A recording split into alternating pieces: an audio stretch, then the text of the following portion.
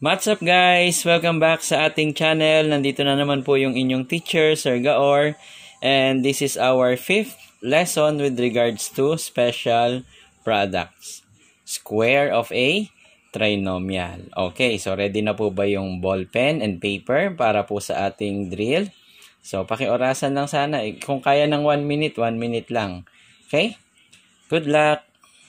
A few moments later. Time's up na po. We may now check our answers. Okay, kung mapapansin nyo yung drill natin for today, yung numbers 1, 2, and 3, naka-squared lang lahat sila.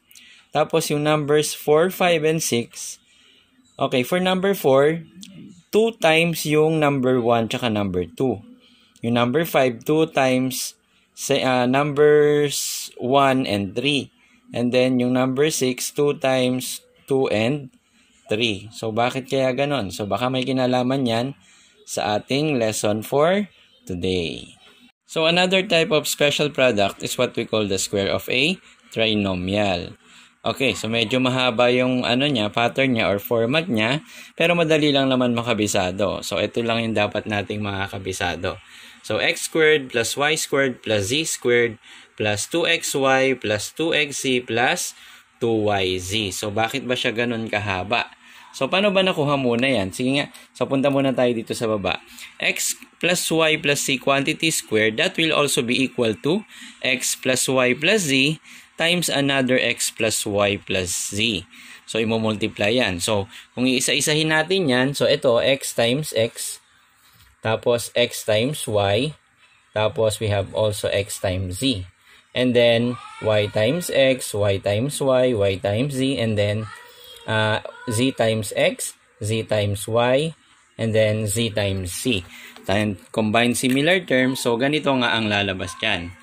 No, pero madali lang naman siya makabisado. So, tignan nyo yung una, puro naka-squared. Yung first 3, puro naka-squared. Tapos, yung next 3 ay puro may times 2 sa harapan. Okay? Tapos, pinagsama-sama lang. So, by the way, meron tayong tatlong terms kasi ito ay trinomial. So, we have the first term, the second term, and the third term or the last term. Okay, so here are the steps. So, nandyan naman siya. Square the first term, kaya nagkaroon tayo ng x squared. For number 2, square the second term. For number 3, square the third term. For number 4, twice the product of the first and second terms. So, 2 times yung first term na x times y na second term. For number 5, twice the product of the first and third terms. So, 2 times yung first term times yung third term. So, pagkatapos yung last one, number 6, twice the product of the second and third terms. So, 2 times yung second na y times yung third. So, ganun po siya. So, medyo madali lang naman makabisado. Okay, to learn more about square of a trinomial, let us have the following examples. So, by the way, napansin nyo na ba kung bakit ganon yung drill natin kanina? Okay, so ganito yon, no? So, yung first 3 questions, we are asked to square. So, i-square natin yung tatlong yon. Then, afterwards, yung numbers 4, 5, 6, so, palaging may times 2 sa harap, tapos combination ng first 3 ng dala-dalawa. No? So, 2 times first and second, 2 times first and third, and 2 times second and third. Okay? So, kaya ganun yung drill natin. Okay. So, let's have the examples. So, we are asked to expand the following. So, we have a trinomial here. So, our first term is A, our second term is B, and our third term is negative C. So, square of A. So, A squared plus square nung second. So, plus B squared plus negative C squared. Okay, so those are the first 3 terms. Then afterwards, so anong combination natin? Plus 2 times first and third. So ang first natin ay A, first and third, first and second rather. First and second. So 2 times A, B.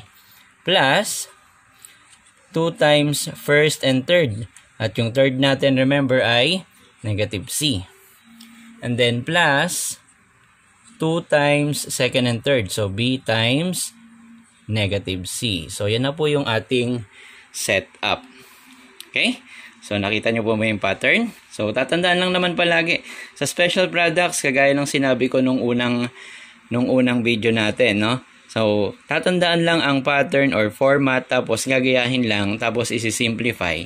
So, wala siyang mahabang solution. Although may mahaba yung term natin, no? Mahaba yung polynomial natin, pero yung solution ay hindi naman. So, isa-set up lang naman, tapos isi-simplify lahat. Okay, so we have a squared. So b squared is b squared, and negative c squared is positive c squared. So magiging positive na siya because that's negative c times negative c.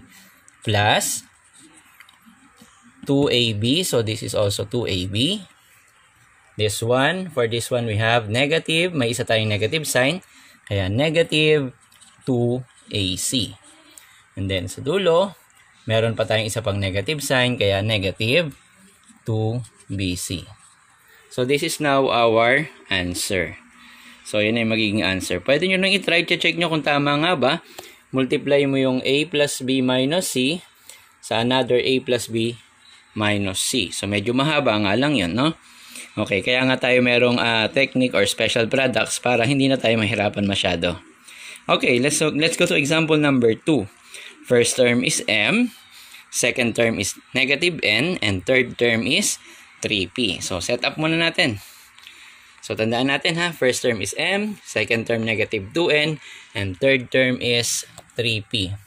Square the first term, so square natin yung first term which is m, plus square the second term, ang second term natin ay negative 2n, so i-squared natin, plus i-square natin yung third term which is 3p. So, yan.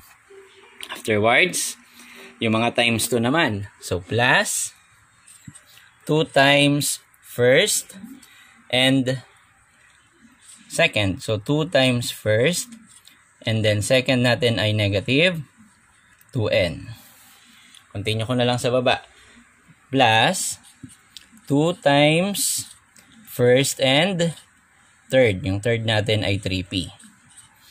And then plus 2 times second natin ay negative 2n. Tapos ang third natin ay 3p. So yan, nakaset up na siya. Tingnan natin, check natin. First, second, and then third. Puro sila naka-squared. Tapos yung last 3, may times 2. First term, tapos second term. May times 2 first term and third term. And then, may times 2 second term and third term. So, na-set up na natin ang tama. Okay, simplify na lang. So, we have, that is also equal to, m squared is also m squared. Negative 2n squared will become positive 4n squared. And then, 3p squared. Yung 3p squared naman magiging, so 3 times 3 is 9. 9p squared. Okay, for this one, bilangin natin, may isa tayong negative sign. So this is negative. So that's negative. Tapos 2 times 2 to. So we have negative 4mn. For this one, wala tayong negative sign. So kaya positive tayo. Plus 6. 2 times 3 is 6. 6mp. And then, for the last one, may isa tayong negative sign, so that will be negative. 2 times 2 is 4, times 3 is 12. 12. Tapos, yung mga variables natin, n, and then p. So, 12 and p. So, therefore, that will be our answer. So, normally, 6 terms palagi yan. 1, 2, 3, 4, 5, 6. Okay? So, ganun po siya. Let's have example number 3, which is a word problem. If a side of square board is 2x minus y minus z inches, what is its area in terms of x, y, z? Another is, what is its area if x equals 7, y equals 3, and z equals 1? So, the question is the area. So, it's a square. So, given yung square, given naman yung side ng square. So, therefore, again, the formula to solve for the area of a square, so that is a square. Area of a square is the square of its side, or s squared. And the given side, ito po yung ating given side. So, square lang natin siya. So, that is now 2x minus y minus 4z and then squared. So, yan. Okay, let's continue on this part na lang. Okay, so that's the square of a trinomial. So, we have the square of the first term. So, 2x squared plus the square of the second term. Our second term is negative y. So, negative y squared. And our third term is negative 4z. So, plus negative 4z squared. Okay, first three terms. Next, fourth term, 2 times yung first term na 2x times yung second term na negative y times negative y. Continue natin sa baba. Plus 2 times yung second term, yung first term natin na x or na 2x squared. 2 times yung first term natin na 2x squared and then yung third term na, wala siyang squared. 2 times yung first term natin na 2x and then yung second term natin na, in third term natin na 4z. Okay, and then for the last term, we have 2 times yung second term natin na negative y and then yung third term natin na negative 4z. So, yan. Na-set up na natin siya. Hanggang natin equal sign sa harap. Alright. So, naka-set up na siya. So, answer na lang natin or simplify na lang natin.